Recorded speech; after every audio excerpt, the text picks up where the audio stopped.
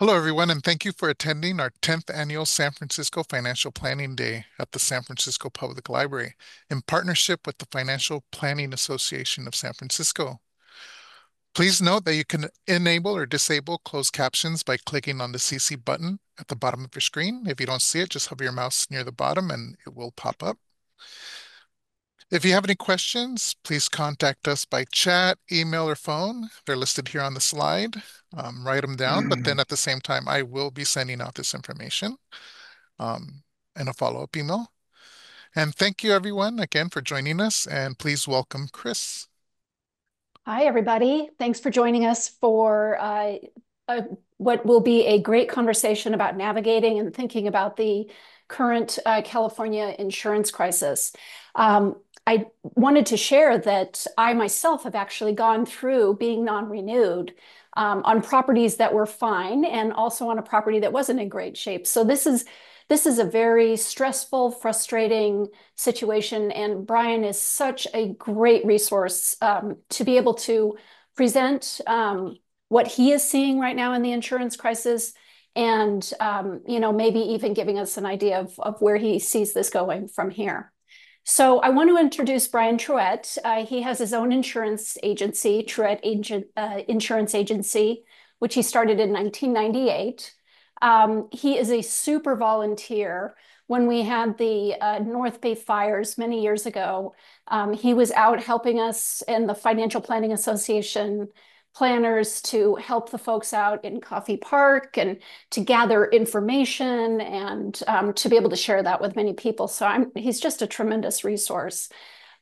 He works with folks to take a look at where their insurance challenges may be coming from, not just this non-renewal issue, but also how can you better your insurance? Although personally, it's hard to better your insurance right now. But Yeah. there's going to be a page that is going to be a takeaway of the kind of areas that he focuses on, and that will be available to everybody who's on the call. He grew up working for his family's construction home business, which I think is fantastic because it's so much of housing insurance is about construction. So I think he just comes with a fabulous perspective. And here's the most important part. He lives in Carefree, Arizona. He has 2 children and 4 dogs, and also a number of quail and bunnies, which I think is very important to understand. He's a sensitive, lovely man with all of the things around him. And he's also works with the court-appointed special advocates program for foster care youth and is a assistant scoutmaster. So need I say more about the qualifications of this man to share with us today? Wow, thanks. All right, let me share my screen here. Uh, Chris, can you see the screen that has just the blue and there's no Nick's I, thing? I I just can want. see it and it looks like a presentation. All right, yay. All right, so we have a growing insurance crisis in the USA slash California. I'm going to talk a little bit about national trends because we really do have a growing national problem. California is unique in its crisis because of a lot of there's a lot of reasons, but our current insurance commissioner has a lot to do with it. And if I were going to draw you a diagram of what the insurance planning looks like in California and where it's going, this is what your diagram would look like. It's a crayon picture, and if all the players put their color in this diagram and drew what they thought it looked like, this is how the mishmash would work. Um, it is a mess in California right now. There's a lot of people who are advocating for different things, and a lot of people are stuck in their own lanes, and those lanes are defined by how they make a living or their personal philosophies. It's a very difficult time in a market that's driven by revenue. So the the industry nationally is experiencing high loss ratios. So I'm not going to bore you with like 10 years of data, but 22, 23, the industry was over, property and casualty industry was over 100% loss ratio. A carrier runs on 30% of their revenue typically. So when you have over 100% loss and you add expense ratio, now you're up into 130% losses. So carrier profitability is a big problem right now. You cannot run a business losing 130% a year of your premium. Retail agencies like mine, where we have profit sharing agreements, that carriers pay us to do good work. Like, so if we write good business and we grow and we don't have a lot of losses, they share their profits with us and their shareholders. We get cut off on profit sharing at 40% loss ratio. For every $100 that goes in, if $40 is paid into claims, they're not going to be sharing revenue with us because we're not profitable. So profit is a really big deal across the industry, and insurance carrier is only profitable if their loss and expense ratios combined are under 100%. It's very important to understand where the carriers are right now and what their lane is. Let me see. Why all the losses? California, in particular, I have crime at the top. For better or for worse, I don't know. You can form your own opinion about how California deals with crime, but they're not enforcing a lot of crime, of law. So you have people that started with stealing, the $900 at Prop 47, and crime got bigger and bigger. And our crime ratios in California are something like 4,000% from 10 years ago because people don't turn in the crimes to the authorities, but they call us when they have their car broken into or their house broken into. So crime is a big driver of costs in San Francisco, in particularly. And the rest of California, a lot of places, the more urban the area, the more crime you have. Many carriers are not writing simply because of crime. I had an underwriter tell me they wouldn't touch an Oakland house yesterday, even though it wasn't in a fire zone, because they don't like the crime exposure. So that's a big deal. We have to figure that out. If either people don't mind paying more for insurance because it's a tax on having crime, or we got to get rid of crime, but you can't have both. Convective storms. Maybe people have noticed in the news in the last month or so that there's been some convective storms, hurricanes that have been causing damages. That's a national, eastern and southern trend, but these are affecting the carriers and their profitability. And these storms seem to be getting worse. There's a lot of talk about climate change or not climate change, but whatever it is, when you lose billions of dollars on a single storm, that money has to come from somewhere. We have water issues. Water is all year long. Comes from pipes inside of a house. Water comes from wind and roof leaks, and you name it. Water is the number one cause of loss in the insurance business because it's always there. Summer, winter, spring, there's always water somewhere. Fire. I mean, we've all heard about the fires in California. The whole West has fire issues, and these are shock losses like convective storms. This is manageable, but when you add all of these things together, right, how do you prevent giant wildfires?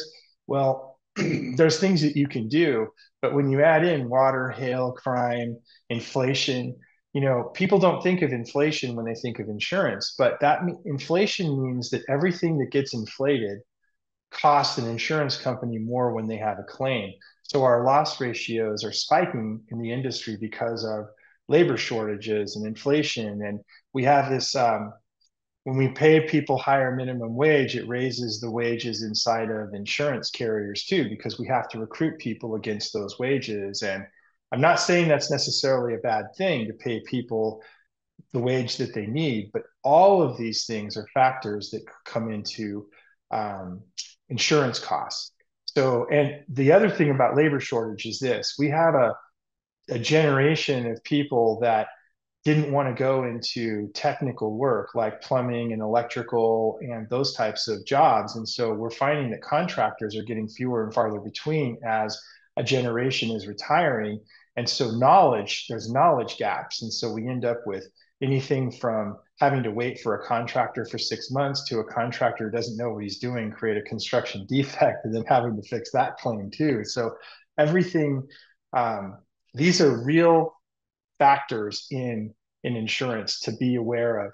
in auto and safety tech, like, a Toyota Camry, if you have a front end collision on a Toyota Camry, even a low level collision, that's a $5,000 or $6,000 claim now compared to say 10 years ago where it might have been $500 to $750 because the cars are so safe.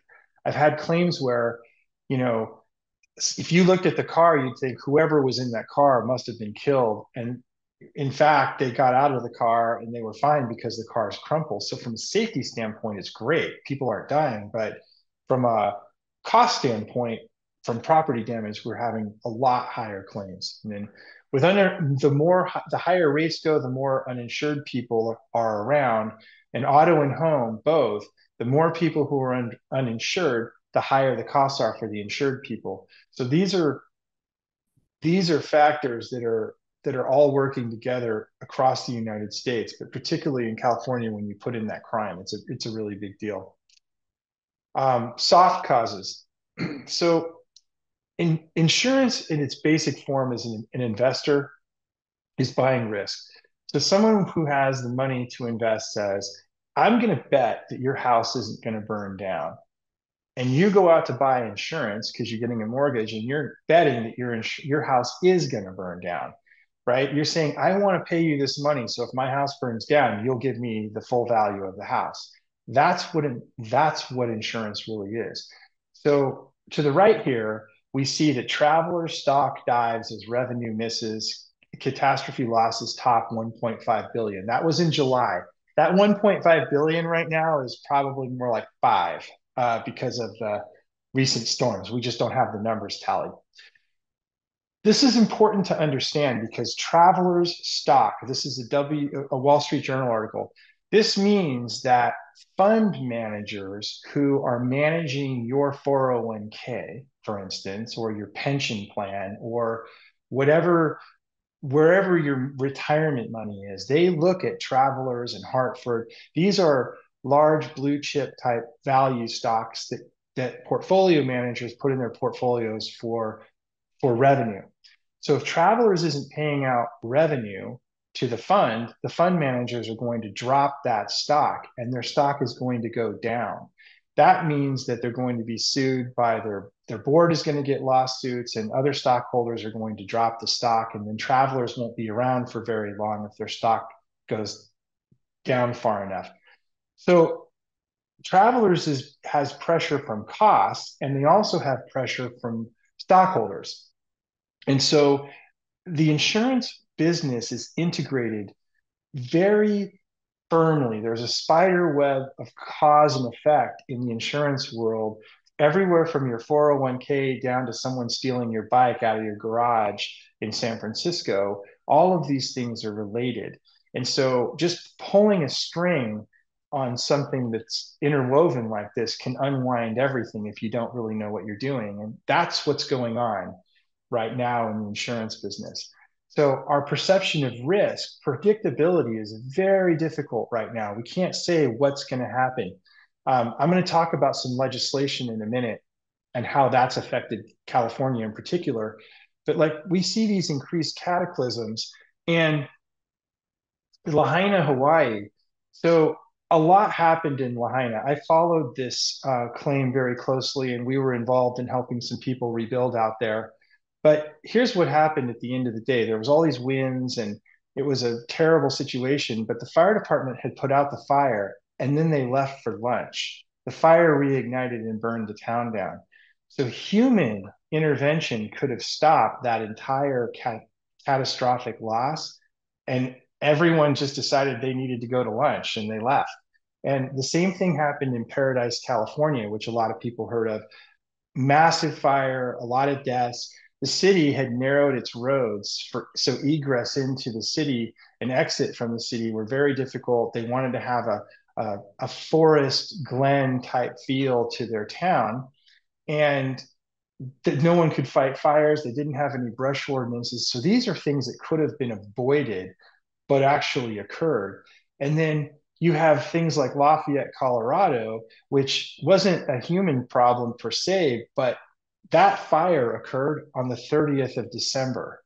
which that isn't even fire season in the West anymore. But now there's not even a time when we don't have fires. So how do you navigate this as a risk manager, as an insurance company? So I want to be clear that these are things that are in the minds of carriers, how they're trying to charge for risk, and how where do you put a dollar ratio on something that where a bunch of people could just leave for lunch and burn your town down. Anyway, that's the soft causes. And then the California crisis, we really started our crisis in California in insurance back in 1988. I was a second year college student, didn't even know this was going on. Um, and the commissioner in California, the insurance commissioner, is an elected position. And that means that instead of putting a technician in charge of the insurance business, what we have is someone who's using that position to advance politically. Several insurance commissioners have used it to go on to be a senator or a congressman, and several have actually ended their career because they were corrupt and taking money from insurance carriers. But what, be that as it may, this is a position that really requires a technician, someone who understands what's going on in the insurance business and how it works. And it doesn't really require a knowledge of insurance. And what we have right now is an insurance commissioner who doesn't really understand the retail markets of insurance, and he doesn't understand business in general. Ricardo Laura has been trying to treat the insurance business in California as a social program, but it really isn't. It's a financial market. So for rate raises, if you want to raise your rates, you have to go to the insurance department and you have to say, I have this need. And if it's over 6%, you have to have your whole company audited on a national basis to see if you're really, profitable, in another state, and you're just trying to be profitable in California. So the position of California is that if you're unprofitable here, but you're profitable somewhere else, that's fine. You don't deserve the rate increase. And the carriers are saying, well, if we're not profitable in a place, we're just going to stop writing in that place. And there's something else that's important. The law allows what are called interveners to contest rate changes. So if Hartford or Travelers or somebody says we need a rate increase, these interveners, these legal people are, from consumer advocacy groups like Consumer Watchdog, they're able to challenge the rate increase, and they charge their legal fees to the insurance carriers, who then can legally charge those off to consumers. So there's a built-in tension between the interveners and their profitability and challenging the rates that the carriers want to have. It's not quite fair because the guys who are consumer advocates actually make their living on arguing with the insurance carriers that they then pass on to the consumers, which I don't feel like this is a fair situation, given the fact that they're always going to be motivated in their lane, if you will, to block something from the insurance industry because they are going to get paid to have that opinion. All of this kind of went along, and kind of like an anchor dragging on the bottom of the ocean, because carriers were able to raise their rates up to 6% and move rate around. Because the way it would work is a carrier could raise premiums in one spot and lower it in another. It was fine. And then 2017 happened. 2017 was a landmark year for fire. Carriers were paying out $2 for every dollar of premium that they'd collected. The magnitude of claims created these very slow response times because we were having to import people from other states, and those other states had much lower construction costs than California. So we were having trouble with claim service. It got a lot of news, a lot of publicity, and California passed 3 laws. And I'm not going to get into these laws too much because I teach an entire 2-hour class on this. But they were championed by the current insurance commissioner when he was a senator in California. They increase carrier risk. They increase payout in a declaration of emergency. And the carrier said, hey, if you're going to increase our payout in the declaration of emergency, we need to raise our rates. And when the carriers tried to raise rates and he said no, they began to non-renew in California. And that's when Laura opposed a moratorium. That went on for a year, and then he imposed another moratorium. That drove a lot of investor money out of California. When investors realized that they could be buying risk in California, but be stuck here for an indeterminate period of time, the market for risk dried up completely. And that's where this crisis really began, because of these laws and because of the carrier beginning to withdraw. So this was a crisis back in 2018 when these laws went into effect. And in 2019, that's when Ricardo Laura took office for his first term. June 2023, these are the current, I'll take you up to current events here. June 2023, Ricardo Laura has a press release, and he says, the real problem is carriers aren't telling me what they need for rate, and if they're honest with me, I'll do it. We really all need to work together. And so AIG had requested an 80% increase on their book, and they were denied. He said, absolutely not. AIG exited California. But we all watch what's going on between all the carriers, and State Farm watched AIG exit California. AIG is a specialty company that serves like high net worth families. And so people really didn't notice AIG leaving that much. But State Farm watched that happen. And when they asked for a 30% increase, and Ricardo Laura denied it, 2 days after that, they began their non-renewals in California. And so it was 72,000 homes in May of 2024. State Farm started renewing. State Farm has said they're going to do another million homes next year if they don't get the rate increase that they've asked for. So State Farm is the largest insurer in the state of California with about a 35% market share. If they drop a million homes, it's going to throw California into total chaos. I'll talk about why that is in a minute, but State Farm is an extremely powerful position, and Ricardo Laura does not understand that he cannot regulate them to stay in the state. He can only regulate the laws. He just doesn't get it. So in September of 2023, Ricardo Laura says, I urgently am going to come up with this sustainable insurance strategy. This has gone far enough, and the state, people can't refinance homes and they're losing their insurance, and the insurance is not affordable. So we're going to create the sustainable insurance strategy, September 2023, to be unveiled in December 2024. So he gave himself this amount of time to work on it. He should have started working on this in 2019 when everyone who knows insurance was saying, hey, this is an emergency, we should do something. The details are very opaque, but his signature feature on this is that 85% of new business with carriers has to be written in high risk areas. That's not going to happen. That'd be like taking all the money that you have and putting it on one stock, or buying high yield bonds that are very unstable or something. The higher the risk, the more you can lose money. Carriers that are looking at their stock prices are not going to be writing 85% of their business in places where they could have billions of dollars of loss in a single day. So this is kind of where we're at right now in California. Everything is being pushed to the California Fair Plan. It's growing exponentially. It's very limited coverage. It's smoke, fire, and lightning. You have to purchase a second policy to make it work. A lot of carriers have fled that market because California forced carriers to pay flood claims a few years ago that weren't covered. It's a long story, but carriers are distrustful of the way California runs its market. So a lot of the national brand carriers have left the market that writes the DIC, difference in conditions policies, that are companion to the FAIR Plan.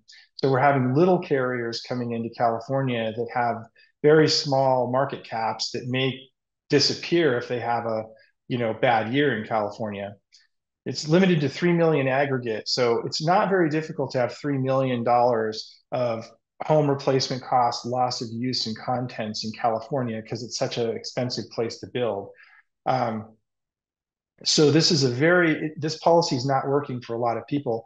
It's backed by the California carriers ostensibly, but it's growing so exponentially that the carriers are beginning to shrink their footprints. So the carriers that back it are shrinking, and the policies in the FAIR Plan are growing. So there's this looming insolvency issue going on with the FAIR Plan. That's a really big deal because we can kick the can down the road on like deficits with the state or deficits with the federal government, but you can't kick the can down the road when someone's house burns down. They need their house rebuilt and they need a place to live. So there's no can to kick here on this slide. The FAIR Plan must bring itself to solvency.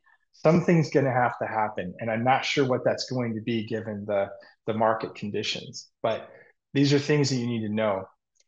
Carrier Hey, responses have Brian, been, I've got a quick question. Sorry. yeah, And I don't even sure. know if you know the answer to this, but would the state of California ever stand up behind the bringing it to solvent, the A FAIR lot of plan? people, yeah, a lot of people believe that that's what's going to happen. But then my question is, where does the money come from? Right. I mean, California spent itself from a $97 billion surplus in what, 2023 or 2022 to a $67 billion deficit in 2023. And then that doesn't even include their unfunded pension liability. Where's the money going to come from?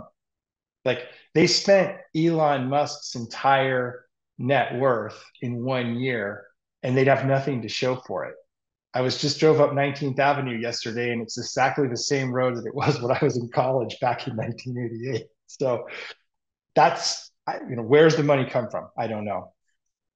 Um, so we have these Thank you. cost increases. We have where carriers can increase costs, they are rationing. So Safeco Liberty Mutual last year had 1,600 agencies in the state of California. They now have 600. They dropped that all these agencies, and when they drop an agency, they drop all their clients too. So they're non-renewing all of the clients that were with those agencies to shrink their home books. Those are all the agencies that were not profitable to that carrier. So they were writing bad business. They're limiting the number of new business packages. We can write one package per month with Travelers and Safeco in our agency. There's 600 agencies in Safeco and in California, and they can each write one package, auto home, a month. That's not going to absorb the million policies that State Farm is talking about dropping.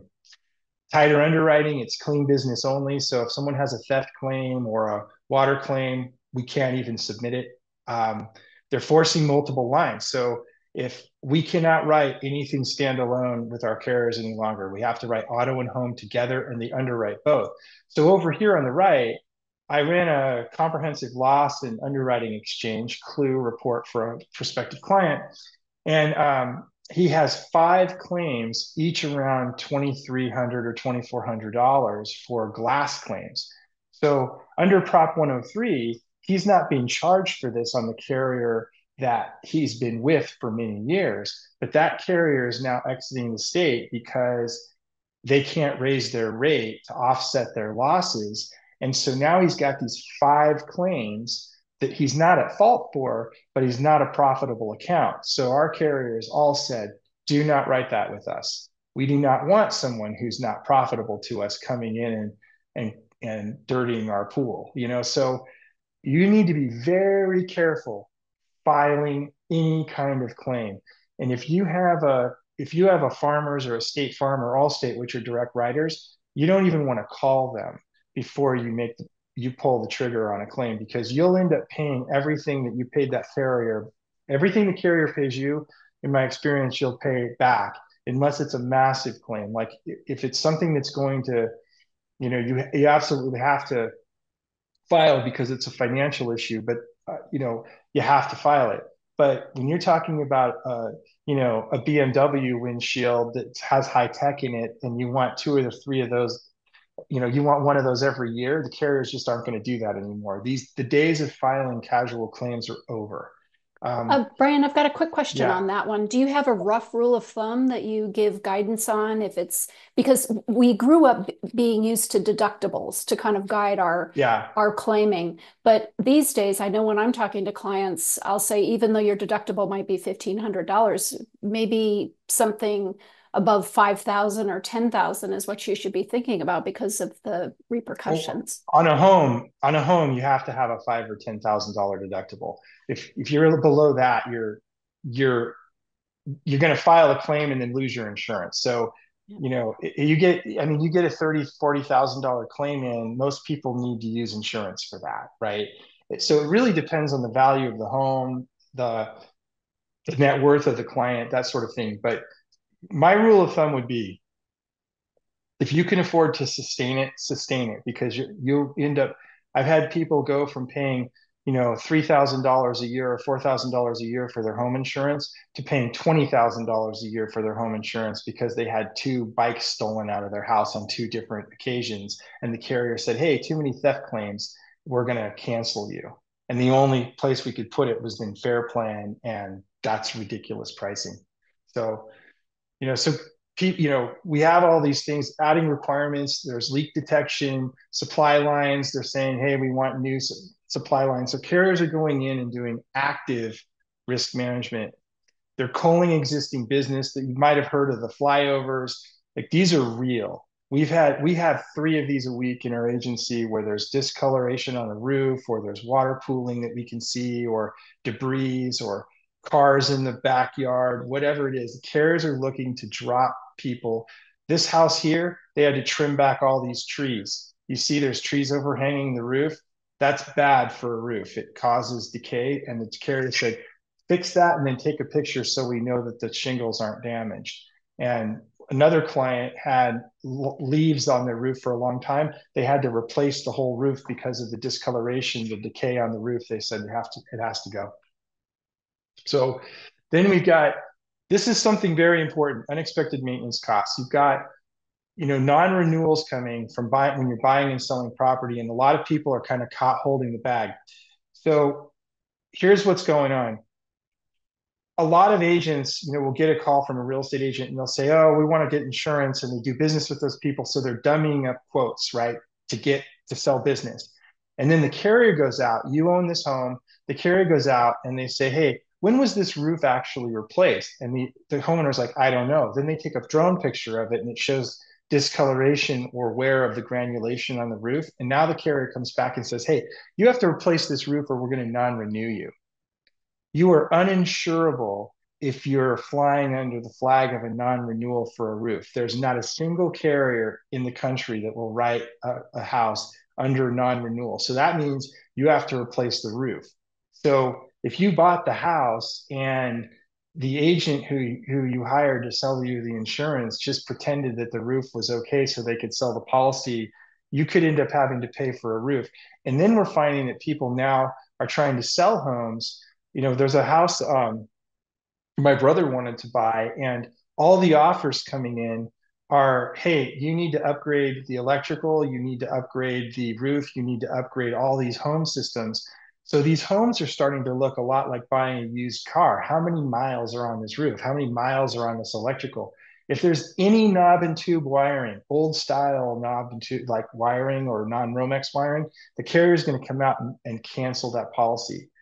This stuff is, these things are real. And so the value of homes is actually being affected by this, because I'm not going to buy a home that's inflated because of the school district and the neighborhood and everything, and then turn around and spend $500,000 trying to replace the roof and the electrical. I'm going to say the house is devalued. And that's starting to happen with this insurance crisis, because the tensions and the carriers and the losses that they've been taking are so high that the carriers have put a lot more money into inspections, and so you have to be very careful. That warning in red is people are still acting lackadaisical. I had a real estate agent ask me about a house the other day. "Isn't there anything creative that we can do?" And I said, "Well, if by creative do you mean lie? I don't do that, because it's called a material omission or fraud. And if I commit fraud, I lose my license to practice." And your carrier, if there's fraud on the count, if you said the roof was less than 20 years old and they come out and it shows all this wear and tear, they may not pay a claim. The carriers are not going to pay claims on things that they think are fraudulent.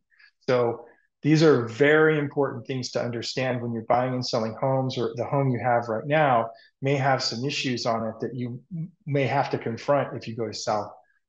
Um, so be prepared for maintenance costs when purchasing property and avoid them. We've actually had a couple of our clients that were buying houses bail on the deal because it needed a new roof. And it's funny because then now they had to say why the house fell out of escrow, right? On the Knicks thing. So the people came back on that deal and said, okay, we decided that we're going to fund the new roof because they couldn't sell the house now that it fell out of escrow because of a bad roof. So these things are starting to get really serious now. So what? So the big question is, what do I need to know?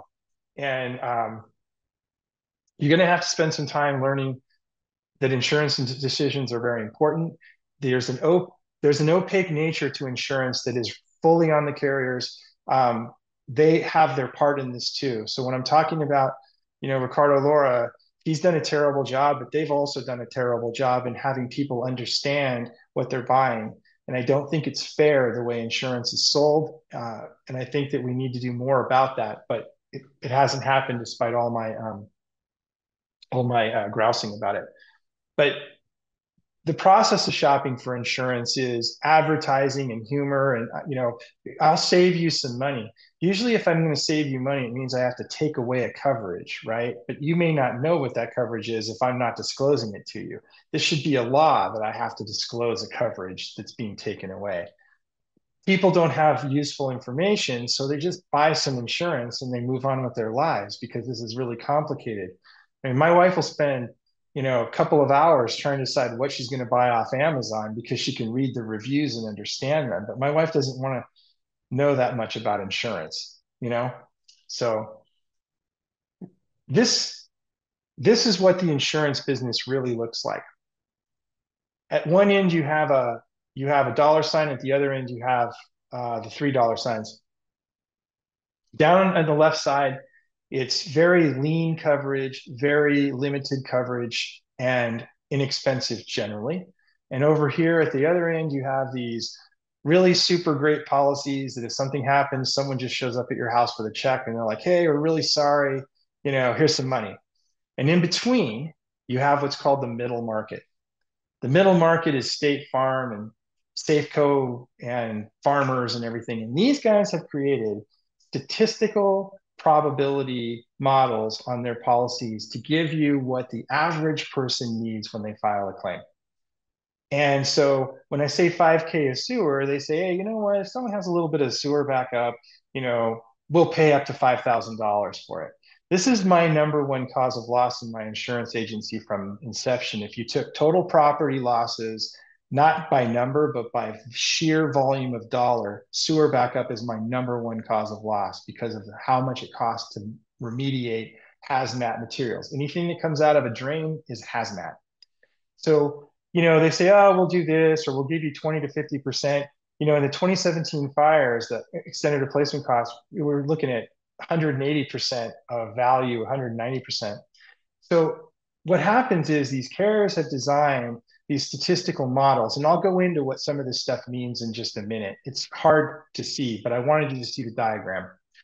If you have a claim that falls inside of their statistical probability model, they'll pay it, and 9 out of 10 or 8.5 out of 10 or whatever claims are going to fall under this middle market average claim, and you won't even know that you were in danger. On the outside of that curve, where it says sublimits protect carrier, that's where the carriers protect themselves with limitations on how they pay, how they settle claims, the types of losses that they're going to pay, and the amounts of money that you're going to get. So when I hear a carrier when I'm watching football and they say 9 out of 10 of our claims customers are satisfied, I'm like, that means that for every 10 people, there's one of them who has a statistical outlier claim that ended up paying out hundreds of thousands of dollars that's dissatisfied, right? But that's how the 9 out of 10 satisfied customers things work. So be advised that carriers have been disingenuous about this too. And I think they need to be brought to task for this. And they're in their lane. They want to complain, but they don't want to be responsible or force insurance agents to take on more of a role like a financial advisor, where, if a financial advisor is exposing you to risk, they are obligated to tell you and have you sign a document that says that. I don't have to do that. You can call my agency and I can basically sell you anything I want as a salesman and not get in trouble for it. I don't, but I could, and people do. So here's what you need to know about the invisible moving parts: replacement cost versus actual cash value. How will your loss be settled is a very important question. Replacement cost is if you have something damaged, I buy you a new one of those, or I give you the money to buy a new one of those. Actual cash value is I give you an appreciated value. So a $200 pair of shoes at Nordstrom, what is the value of those shoes at Goodwill if I give them the Goodwill? I might be able to walk in and pay $10 for the same shoes. So when you're talking about depreciation, you're talking about getting less than the value of replacement cost. How does that policy work? You have to read the policy, or someone has to read it for you and tell you what that is. Building ordinance or law is very important. This governs construction. So if you have a house that was built even in, I'm going to give you an example of a house from 1998. The energy code on the windows is different. The seismic code is different. You have to put solar, sprinklers. If that house is damaged in a fire, there's going to be hundreds of thousands of dollars of building ordinance or law. Does the carrier pay that? Carriers know they have to rebuild to new code, and a lot of them put a limitation on this. It's called a sublimit. So these moving parts are very important. Extended replacement cost is an inflation hedge. It says, okay, if you have $1 million house and we have 150% extended replacement cost, we're going to rebuild in a demand surge where there's a large loss out to 1.5 million. Well, in 2017, in those fires that we've had in California, I've seen most of those houses rebuilding at 1.8 to 1.9 million, 180 to 190% of their value. So 150% is a statistical average that gives the carrier a hedge that you might not be able to rebuild that house. Where are you going to come up with another $300,000, $400,000 cash to rebuild your house? They know that you don't have that money, most people. This is their largest asset. You can't just pull that out of a 401k. You have to pay tax on it. Sewer and water backup, I already talked about that. It's common exclusion. Many carriers don't cover this. It's very important to ask. And there's one here, personal injury. This is libel, slander. It's false arrest. It's if your kid gets into a texting match with another kid at their school and the parents sue. There's been a lot of lawsuits with children and their iPhones and Snapchat about saying things about each other or posting inappropriate photos and things like that. That's personal injury. And the reason personal injury is not on 80% of the policies that we look at, this is a liability coverage, is because carriers know that. In 2004, a lot of the middle market carriers started dropping personal injury from their policy form because people were suing each other over their kids and their restaurant reviews and saying mean things to each other on Facebook and Instagram and you name it. People's ability to publish their opinions has caused a lot of lawsuits, and so this has gone away. But if you can add it back in, it's like a $25 endorsement on most policies, but agents don't know what it is. They don't even know it's not there. If an agent says that you don't need personal injury because you have medical payments, then you need to fire that person and go find someone who knows what personal injury is, because it's a very specific coverage that you need on every homeowner insurance policy, a renter's policy, a condo policy. Anywhere you live where you have liability insurance, this is important, particularly if you have kids. I'm sure all of your kids are really smart and don't get in any trouble. Both my kids are idiots and cannot wait to be an empty nester. I'm like 2 years away and I'm tired of kids. I want to go work at a dog shelter. So anyway, but enough about me and my kids. So here's the last couple of slides. And this is how we track the moving parts. So like, how do I track all this stuff? I have a handout that I've given that talks about the ordinance and law stuff and personal injury and sewer backup, so you can use that. I use Excel in my practice because I like to track the things that make a difference. And I have some arrows here that I'm going to talk about mostly, but there's little things like who has title to the property, right? If you have a trust that owns your home, you should name the trust as an additional insured. If you put it in an LLC, the LLC needs to be a named insured. Like whoever has insurable interest needs to be on the policy. We track premium. I mean, this is a case where we worked with a client and we moved them from one carrier to another, and they went from 2071 to 2772 in premium. We raised their premium, but we gave them different coverage. I'll explain about that in a minute. But home form, every policy has what's called a policy form. A homeowner's form is an HO3 or an HO5. Condo forms have their forms. I ask what form it is because if you buy the wrong form, the carrier doesn't have to pay you. So you really need to know what if you lived in one house, for instance, bought another house and you have a rental, but you still have that rental on a homeowner policy, it should be on a dwelling policy. So if it's rented to others and it's not disclosed to the insurance carrier and there's a loss, they may not pay you. So knowing what you need, knowing where your policy form, what your policy form is important. This is a primary residence that we track use, so I know homeowner is the right one. They had earthquake coverage. I'm not going to talk about earthquake today.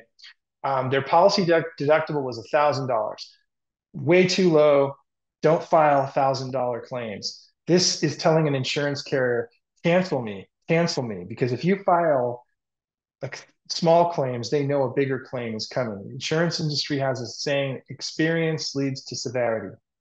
We always believe that small claims lead to large claims and disorganization and non-payment, everything, debris on roofs, all of those things are actuarially tied to claims. Don't show cards that show danger. When you do that, you lose your insurance. We raised their deductible to $10,000. I would do more if it was a larger house.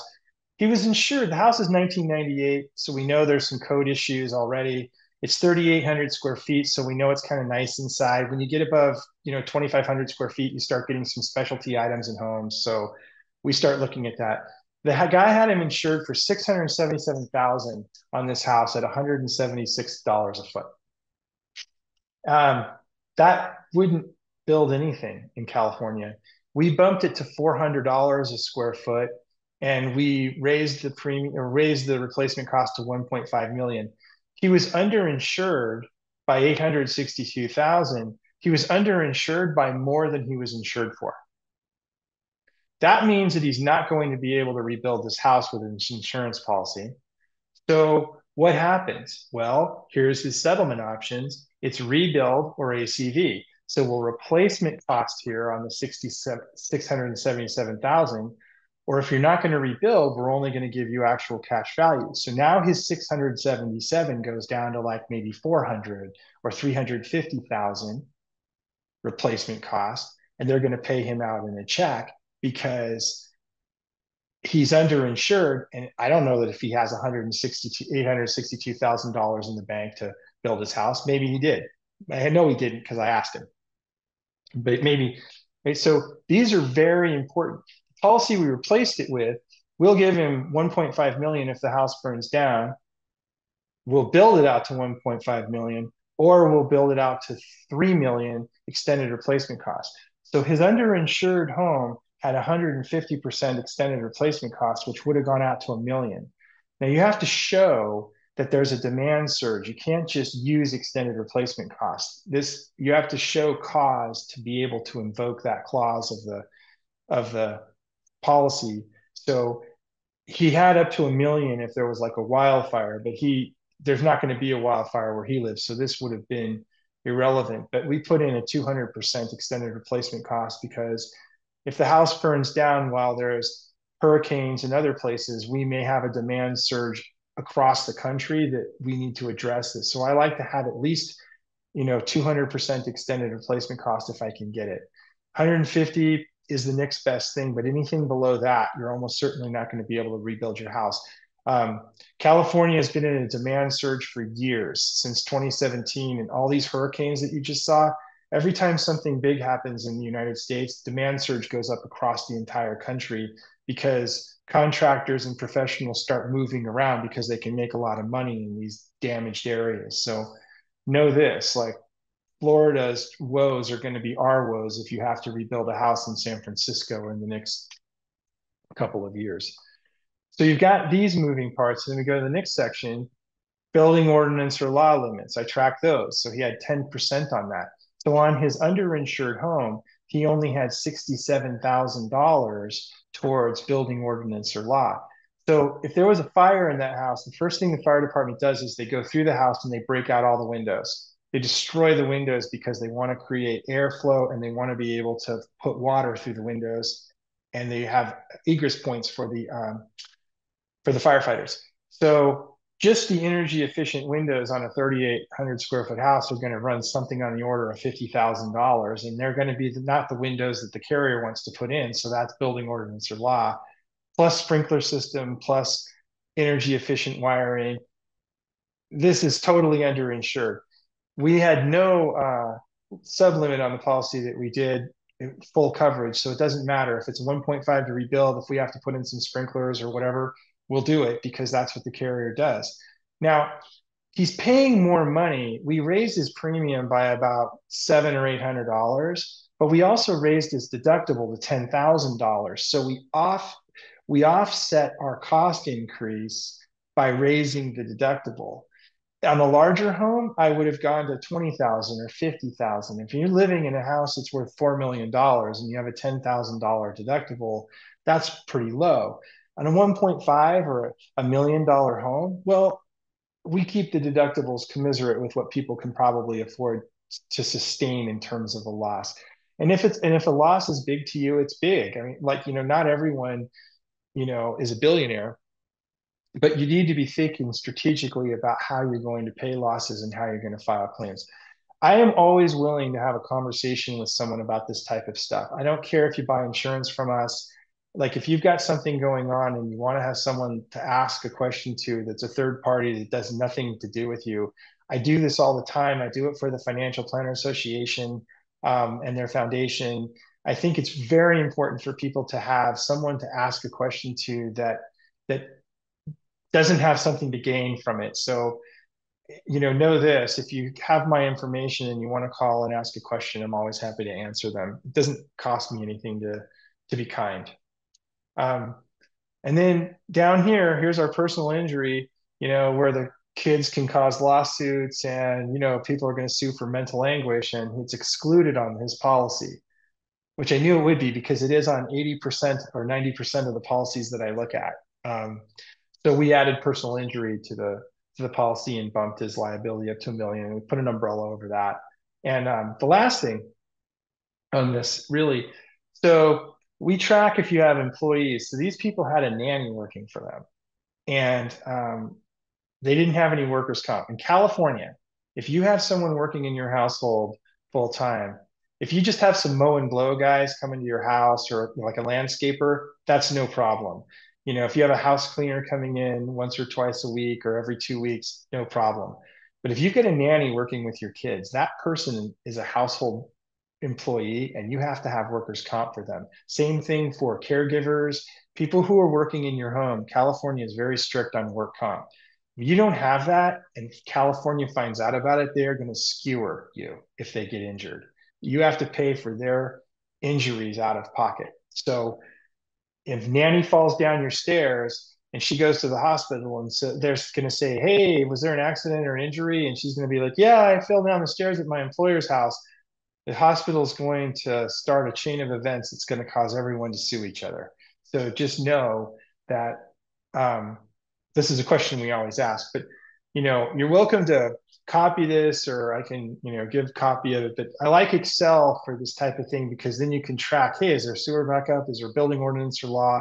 What's my cost per foot on this house? If you live in San Francisco and your house is, insured at under $400 a foot, you're underinsured for sure. Because I've built a lot of houses in San Francisco and I know how much it costs. So even if you're just a regular house, I mean, we insure everything in San Francisco from like 550 a foot up to 4,000 a foot. You can spend as much money as you want as you start importing marble and stuff from Italy, but not everyone does that. And so we have to find out what's in the house and give a reasonable replacement cost, but you want to be insured to value. Most insurance carriers use a minimum value calculator. So they'll come up and say, okay, we think this is X. And what they're saying is that's your minimum insurance that you have to buy, but it's not necessarily what the true value is. So you have to be very careful letting an insurance carrier run its value estimator because a lot of them are skewed lower because you'd think the carriers wanted it to be more because they can charge you more premium, but they actually want it to be less so that you're not going to rebuild your home. And I mean, that's my years of experience. And, the carriers really have rigged this in a lot of ways, some of them. Now, you can buy full policies from carriers, a lot of them, that will rebuild a home, but you have to know what to ask for because, again, a lot of insurance agents are running around trying to sell policies and they're trying to be the cheapest one. So they're cheaper by pulling out coverage. Well, if I take out building ordinance or law and sewer backup, I might save you 50% on your premium.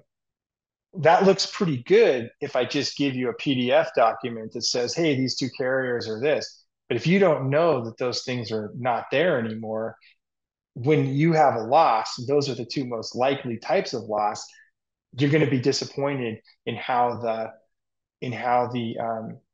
claim falls out, and it won't be in your favor. And this is the issue that I think Ricardo Loro was trying to get at with the laws that he was trying to pass, but he did it without really understanding how the insurance business works and where the carriers needed to be pressured. And so, he's working at one angle, they're working at another angle, and the consumer advocates are working at their angle. Um, Really, somebody needs to walk in there and be appointed and fix everything. Like if someone like me who's an expert on retail insurance got appointed at the Department of Insurance, they could fix this thing in about 6 months and everyone would hate them. The insurance carriers would hate them, the consumers would hate them, the media would hate them, everyone would hate them. So that person can't be going to run for an office, right? But they have to be willing to do what it takes to fix this and run it like a business. And so, um, you know, I don't know who's going to do it, but it's not going to be me. Because no one seems to like my version of it when they're in politics or consumer advocates or whatever. So that was the last slide I had. Does anyone have questions? We do have some questions, Brian. There's one that Yeah. came in earlier, and this is a person asking if you request a stronger coverage of insurance, is there a likelihood that you could be dropped? And in his particular case, he lives in Antioch near Dry Hills. Mm-hmm. So I would call and couch the discussion in terms of I want to have a conversation about my replacement costs and some of these coverages that I have.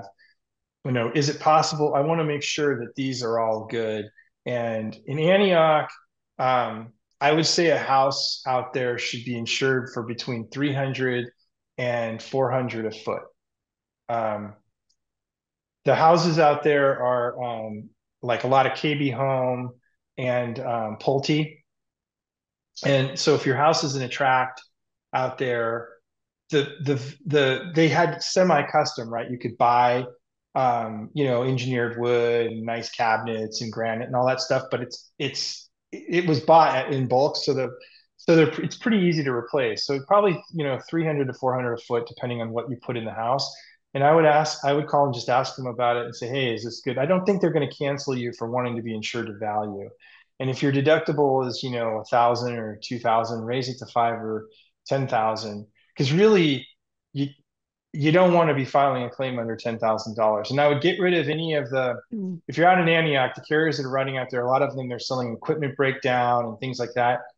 I've never had an equipment breakdown claim in California In Arizona or some places where we have a lot of lightning, you'll get your whole HVAC system fried on your roof with lightning, but it doesn't happen in California. So I'd get rid of those things too. But I don't think they're going to drop you for that. And Antioch is those rolling hills, they're worried more about smoke damage than they are about wildfire. Thank you for that.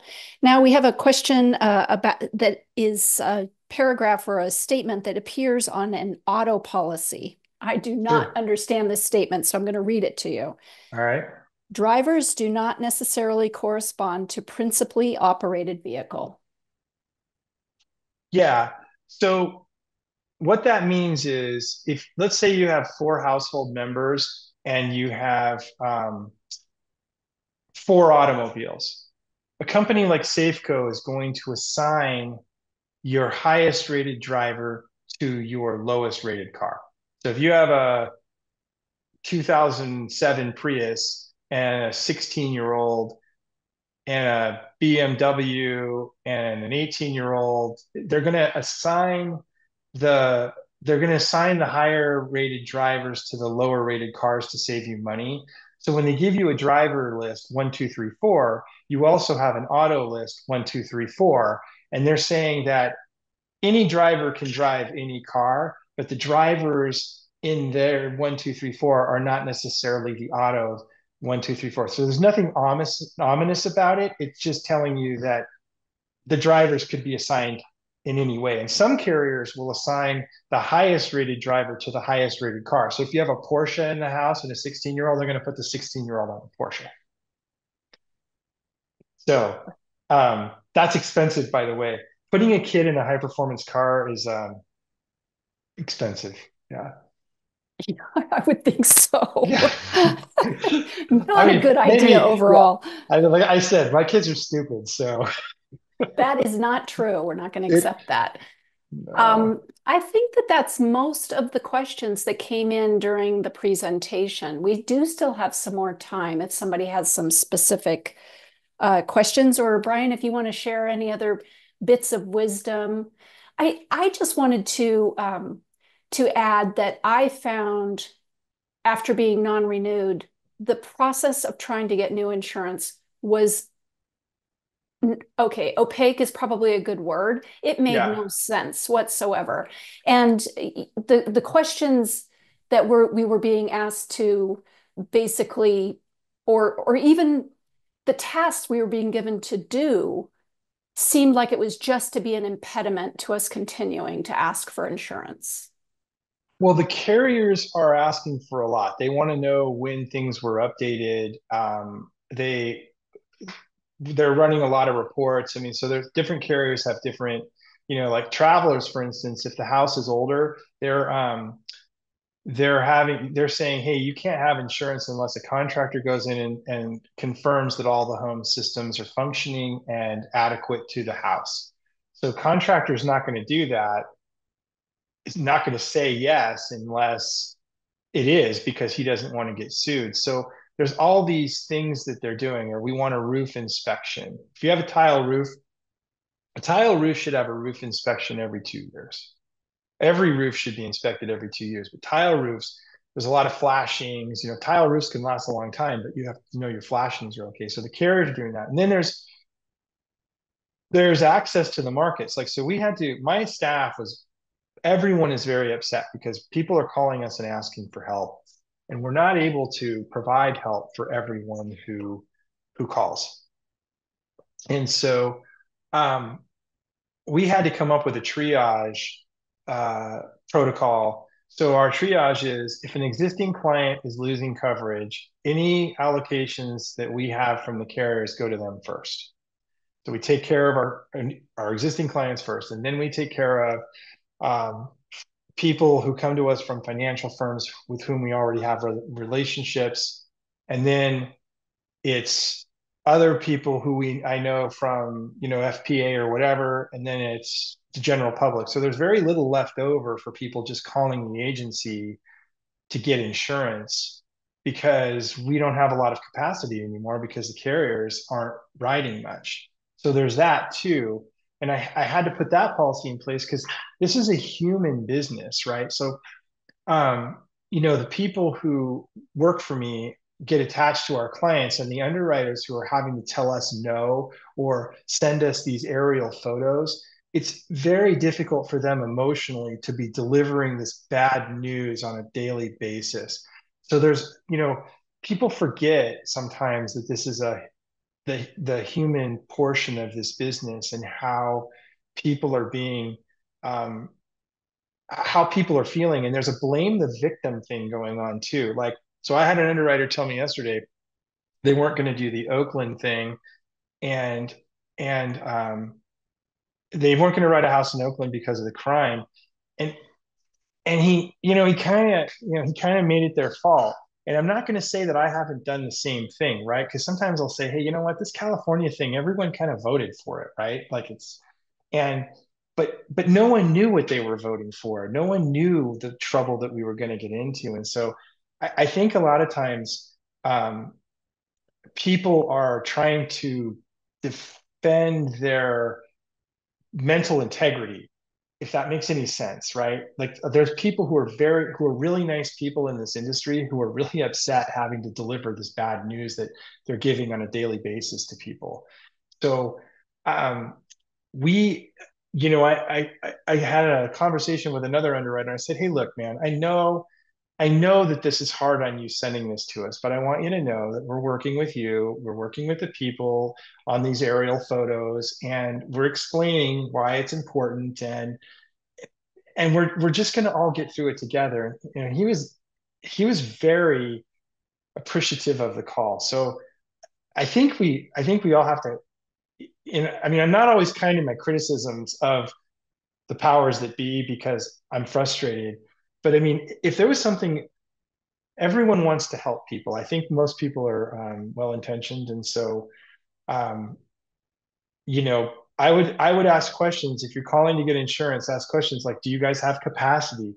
Are you able to help? I totally understand if you can only work with existing clients or whatever, but you might get to answers faster by asking questions like, hey, look, are you guys accepting new clients? Can you accept new clients? Do you have any clients that are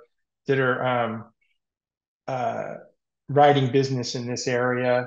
I mean, that might be a good place to start, because that gives them an opening to say, well, then you're having a human conversation versus a guy called our agency 2 days ago, and he got my office manager, and he's like, well, I'm going to give you my address. She's like, what's your name? He's like, you don't need to know that to quote.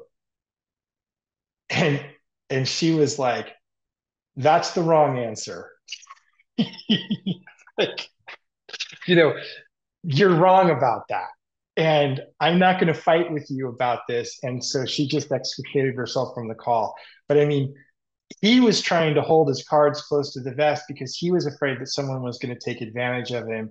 And she's like working at light speed. And so that clash was unpleasant for everybody. So I don't know if there's wisdom there or not, but you know, I do yoga every day to try to keep myself calm in the midst of this storm because it's the only way to stay sane, right? So, Brian, I love that. Kindness matters. It absolutely does.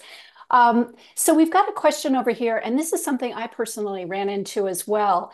Um, mhm, he's saying that most homes in San Francisco, and this can be outside of San Francisco as well, are built in the 50s or before with knob and tube. mhm. I actually met with a contractor to talk about what do you do to move around knob and tube, and he did not have good answers. But I'm wondering if you have some answers. And this person references the cost to upgrade to Romex wiring. Yeah, Romex is the standard wiring. It's a sheathed wiring, so it's in a plastic, waterproof, damage proof. Well, rats can eat it, but and they do. Um, but aside from that, it is there are no good answers on the knob and tube because it's inside. If there's knob and tube on that house and it's the 1940s, you might have lath and plaster walls too. So now you're talking about opening up walls to replace wiring, and it can be very difficult to fish wires through those walls because you don't know what's in them, and you have small attic space. I mean, the process of upgrading the knob and tube wiring is extremely difficult and expensive. Um, and it's going to have to be done because there's no carriers. I mean, if you've got a carrier on the house now and they haven't non-renewed you, you'll probably be okay. But if you go to sell the house, like Travelers, for instance, they won't write a house with knob and tube wiring. They won't even write a house that has knob and tube wiring that's abandoned. It has to be completely removed. None. And the same thing, the carriers that will see it, if they do an inspection, it's exactly the same thing because it's so volatile. I mean, we just had one, the guy submitted an application in a non-admitted carrier. Non-admitted carriers are carriers that don't file their rates with the state of California, so they have more leeway on how they insure, but they'd already had a fire in the wall due to wiring. So the whole house was knob and tube and we just couldn't do it. Knob and tube can't carry the load. The modern electrical load is about 150 amps on a regular family with all of our electronics devices. Like I have, two phones, an iPad, a Surface Pro, and a computer all tied in at one time. And so does my wife, and then my kids have all their crap. So, I mean, we're using a lot of combined electricity, and that's what's happening with the knob and tube. It wasn't designed to draw that much amperage. It was just lights and a radio, and everyone would sit around and talk with each other. So it's a big problem, and all of those 1940s houses, and it's the first thing we ask: is there any knob and tube wiring? Because we're almost dead in the water now without it. But I would look around for contractors who are experts on that because if they've gotten good at doing it, replacing, like there's plumbers that are experts on replacing the galvanized pipe with copper or PEX, and there's San Francisco code. You still have to use cast iron on the sewer pipes, um, but you can there's contractors that are specialists on that too. So I would be asking friends, who do you know who does this? And um, again, I've got a couple plumbers that I use in San Francisco. There's a guy at it's called Renstrom Plumbing, Rennstrom, Renstrom Plumbing. He's been in business for a really long time, and he's a good guy. Like if I were going to replumb, I would call someone like him. And I don't have any, he's not like my cousin or anything. He's just a guy that I've done a lot of work for my clients over the years.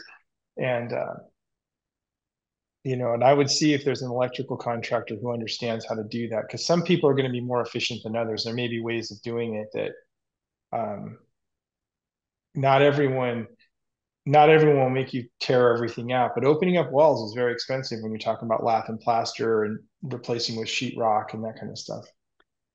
Thank you I'm for sorry, I that. don't I'm sorry I don't have a better answer, but Yeah, and I'm hoping something's going to evolve here. The last question should be fairly simple because we're running up on time. If you fear that there's been an insurance fraud, who do you contact? And um well, it depends on what kind of fraud. Like um if I would need some clarification on that.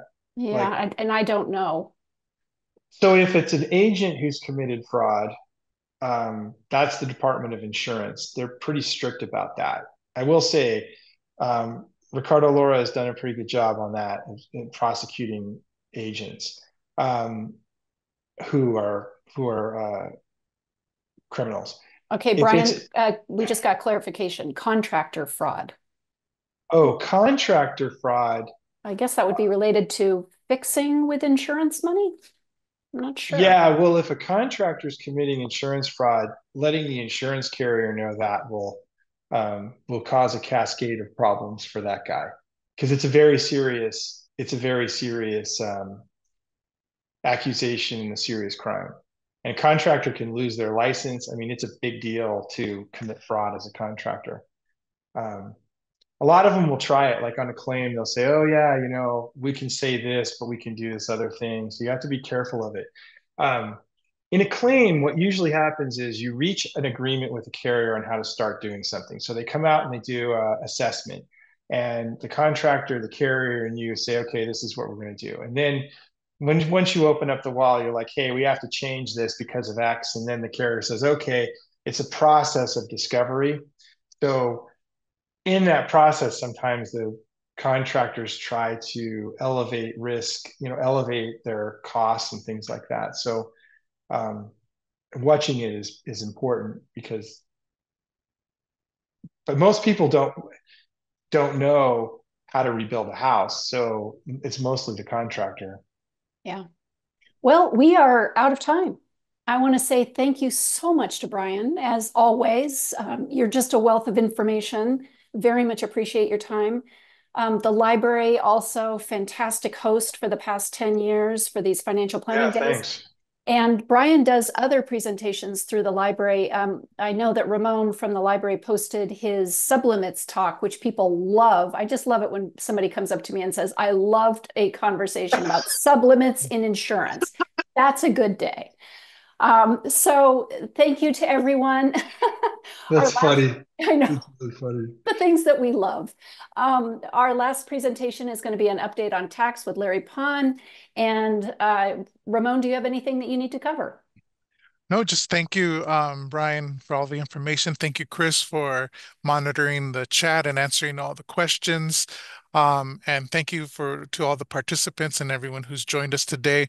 I will be sending a follow-up email with with a survey with some information that Brian has provided and the recording. So please look forward to that. And thank you very much again. We've reached the end. Thank It's you. always it's always fun to see you, Chris and Ramon. So thanks, guys.